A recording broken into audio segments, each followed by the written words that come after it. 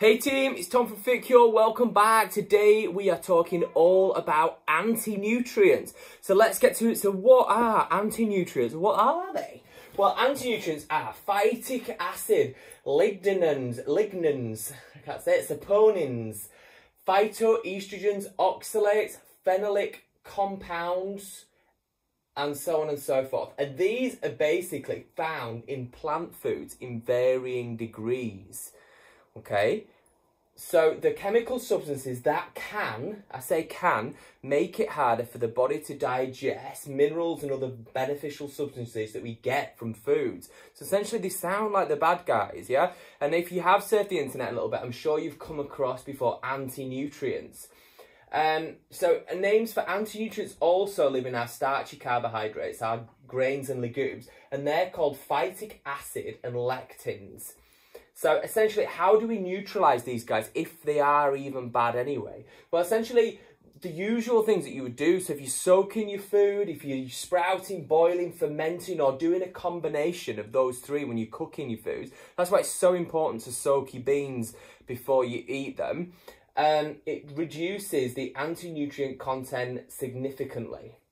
So is this a big deal? Because there is a lot out there on the internet. I challenge you to go out there and type anti-nutrients into the internet and see what it comes up with. It's an absolute minefield. Probably best that you actually don't, because you'll scare yourself half to death. So is it a big deal? Well, some nutritionists say it's not a big deal. Phytonutrients, they actually refer to them as phytonutrients, and some of them can actually be beneficial, actually consuming some phytonutrients instead of calling them anti-nutrients. So essentially, don't freak out about these guys.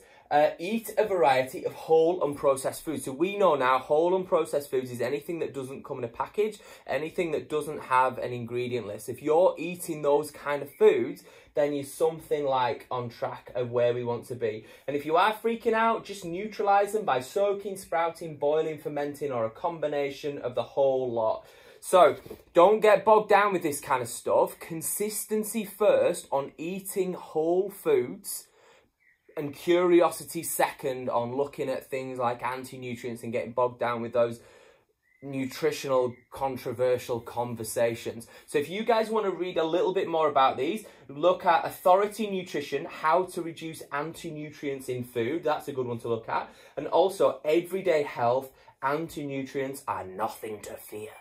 But in the meantime, guys, keep on it with those carbohydrates. Palm for women, 2 pounds of starchy carbohydrates for men, fibrous carbohydrates the rest of the time, limiting those highly processed carbohydrates, the ones with the big long ingredient list in the meantime, and try and have those starchy carbohydrates post-workout where possible.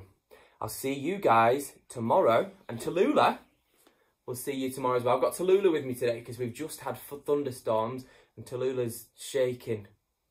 Bless her, she needs some love. Right, I'll see you guys tomorrow for another lesson.